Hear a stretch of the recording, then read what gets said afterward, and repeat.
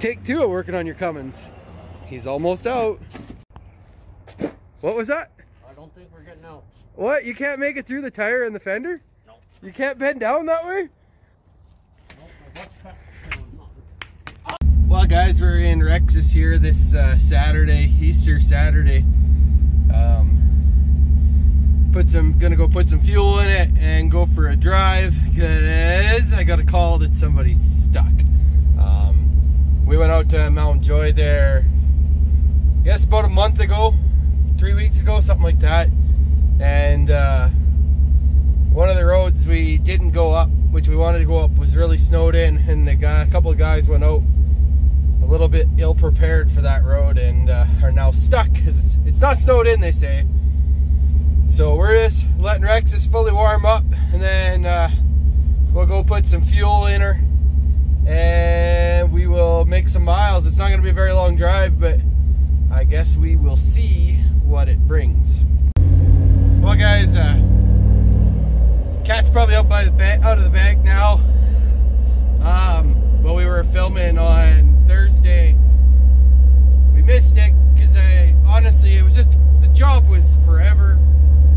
I'm gonna do a little bit better job at planning the shots while I'm working on things. But video's uploading right now while I'm talking to you guys. So we snapped an ARP head stud on the Cummins. I don't know.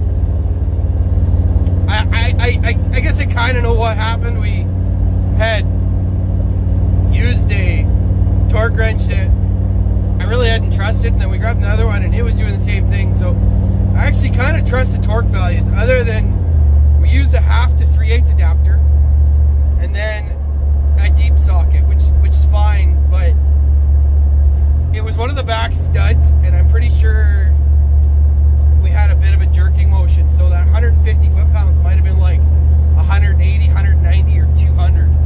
We actually broke the stud inside the block. Now, we tried everything we could to get the part of the stud out without removing the head, but it just no luck. So we ended up pulling the head, and it's off to a guy in Maidstone, Robin. I can't think of his last name right now, but he's checking the head 100% over. We're gonna put a new head gasket in, obviously. We have a new stud on the way from ARP, so that way we can get this thing back on the road. So I'm actually going to be daily driving Rex's. So I guess we're gonna have a bit of a video on what's it like to daily a LS swap Land Cruiser for a week or two. I've been meaning to do it, but anyways guys, so that's kind of what's happening. We are on our way to Tim and Paul here. Tim's stuck in some snow, and apparently the road in's pretty muddy, so stay tuned. Hey guys, a few people ask me, oh, what energy do you prefer? Bang Energy. This Cherry Blade Limeade is amazing. That or Rockstar Punched, the sugar-free version. I'm gonna start getting back into healthy living here soon, so I can get rid of that neck gizzard. It's been bugging me. And OG Monster sugar-free. So anyways guys, we're getting really close now to them. Like legitimately, it's like a 10-minute drive for me. This thing cruises at 112 on the highway, like 1900 RPM. 411s and 37s makes it really nice. Well, we're pretty much there. I'm gonna just put myself in a 4 high, guys. And yes, I just pushed one of my fancy position switches. It doesn't actually appear like it's working. This, guys, that's my 4 high switch. It's the same setup as my same pin style as a 4-way switch. I used a 4-way flasher from a right-hand drive. Took the center pin out, and I put the center diff lock on it so that way I could operate it. So let's see. road looks a little muddy. Oh, it's nothing.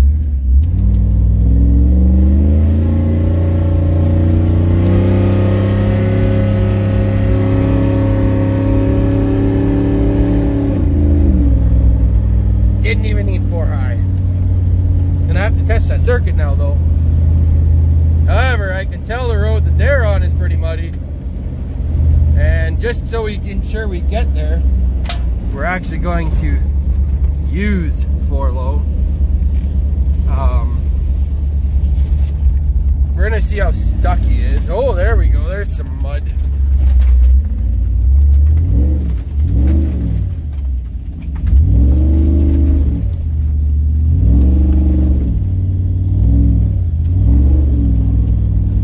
Somebody in the way, almost like they're going to rescue them.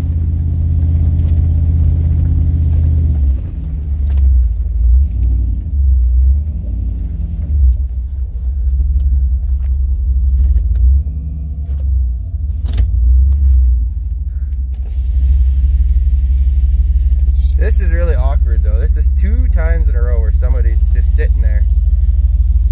We're gonna go up here and take a look.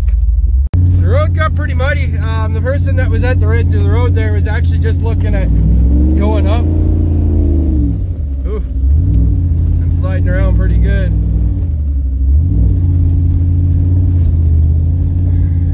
Just a constant climb, guys.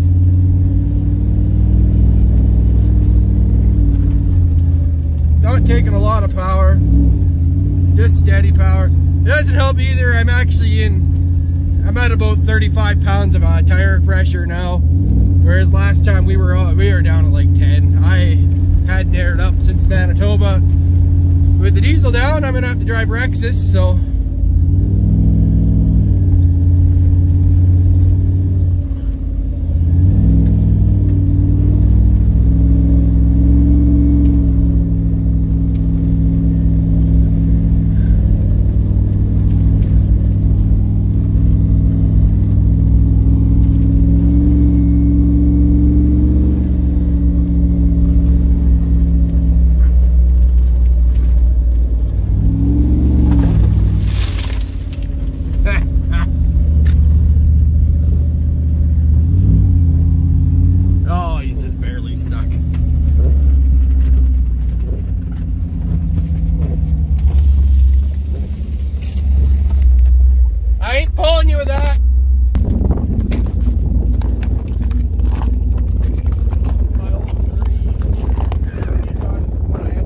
Yeah, I won't pull with a 30 ton.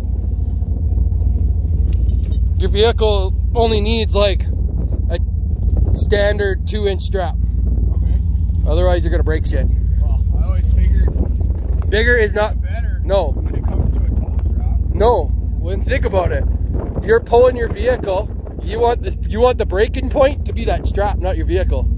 I guess. Right? Yeah. So a lot of people don't realize that, guys. Everybody buys the biggest strap they can get.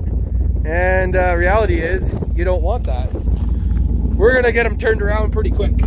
Pretty easy pull, guys. Hook the bub up, baby in board. He didn't even feel the tug. I really didn't feel him until he tugged back. But yeah, it's so much easier when you're using the Bubba. Using the right straps. We're now just guiding the way out. Little Nissan Rogue made it up this road pretty easy. Sometimes I just throw stuff on for my own fun times, and 4-low's working. Yeah, so we'll keep going. Thanks for tuning in. Tim, you're welcome for the recovery. I'm wondering when the next one's gonna be.